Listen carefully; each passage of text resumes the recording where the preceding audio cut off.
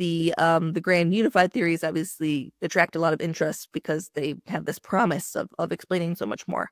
So the free energy principle kind of approach to the brain focuses on the fact that it might be beneficial for an organism to minimize surprise, essentially.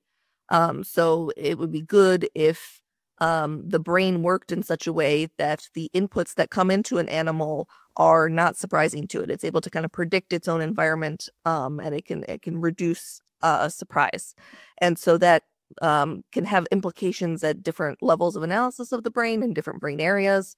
But one thing that comes up under that kind of framework is thinking about things like predictive coding, where the brain creates predictions of its own sensory inputs and then kind of sends those predictions to the sensory processing system, where it compares that to the incoming sensory information, and they kind of cancel each other out if they're accurate predictions. And if it's an inaccurate prediction, then an error signal is sent, and that means there is surprise.